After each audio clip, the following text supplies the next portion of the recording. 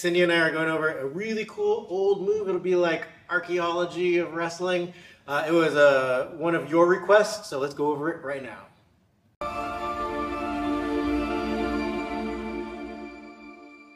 Earl McCready, in his book about wrestling, he likes to do this move. He was one of the best Canadian wrestlers Canada ever produced. He came down to Oklahoma to wrestle in folk style. He did the Olympics in freestyle, and he won what's called like the British Empire Cup. So I'm sure that'd be like the equivalent of the Commonwealth Games nowadays. So let's go over his favorite hammerlock. Here, it's gonna be weird. This is a part you're still gonna see, not so much in freestyle, but in pro wrestling. But this is what he says is his entry. So 2-on-1. Pull this out. Okay. Then you're going to spin almost like a shoulder roll. So you're gonna be like this. You're gonna come up and then over, back like this. Okay. And then from here. Okay, so you got this going up the back, then you're going to trip the shin with your foot and push them forward, like this, okay? Then come around the side, spear up this way, okay?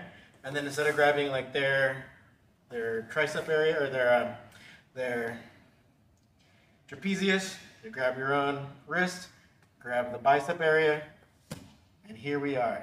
In the move, in his book, he describes the partner grabbing their own hands in order to relieve some of the pressure there, because this is uncomfortable on the shoulder, especially if you're not flexible. Okay, but this is the move, and Earl's kind of pulling the guy up just like that. Okay, that's the move. Now that we went through this big long sequence, let's go ahead and like kind of do it in a little bit more smooth fashion here. So it'll be here, okay? Get the control of the wrist.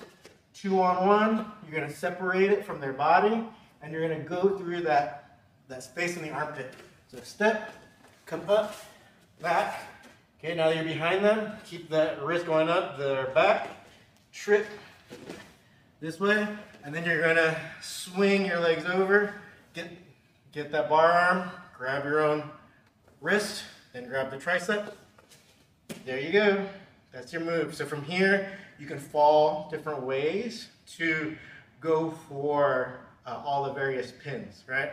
You can fall backwards, or also depends if they grab their wrist or not. Right here, you can set up the different types of bar arms, or you can, there's so many ways you can go from here. So we'll just leave it at the move the way it's described in the book. All right, so let's have Cindy take me down. So we'll do it from a different angle here. Actually, let's do it this way. Okay, from here, yep.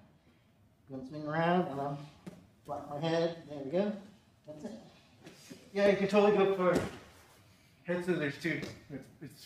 It's right there for you. Alright, so go ahead and keep the requests coming. We'll see you in the next video.